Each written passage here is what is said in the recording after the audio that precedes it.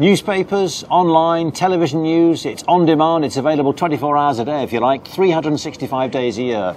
Pages of it, hours of it, whole websites devoted to all sorts of subjects. But I've wondered if you ever stop to think, where and how do you find news?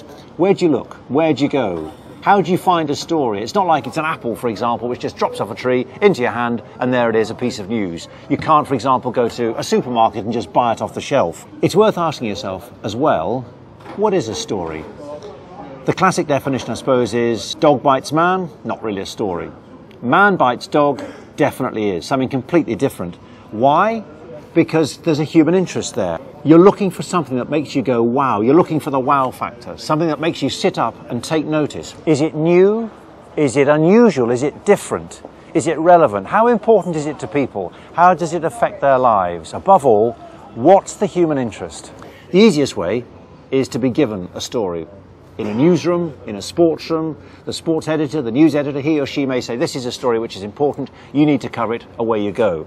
I wonder if you thought of other ways of finding news. It could be a story that you're involved in or a family friend's involved in, for example, floods or heavy snow, really difficult weather conditions, and it involves people that you know living in the area, living in your street, living in the region. When you've decided on your story, you need to work out, how am I going to tell it? Where am I going to find the information? What's important? What do I need to find out? What's relevant? Who do I need to talk to? My first assignment was for a radio station based in a hospital. I wanted to become a sports reporter, so I had to learn how to do it. I needed a pad of paper, I needed a pen, and I had to be able to identify players, I had to be able to identify how the goals were scored, how it all happened, and I also had to learn how to take notes. So in a sense it was quite a straightforward assignment because there was only one source of information. It was live, it was first-hand, over 90 minutes of a football match. But your story may involve you doing research on the internet. There are lots of websites, there's social media.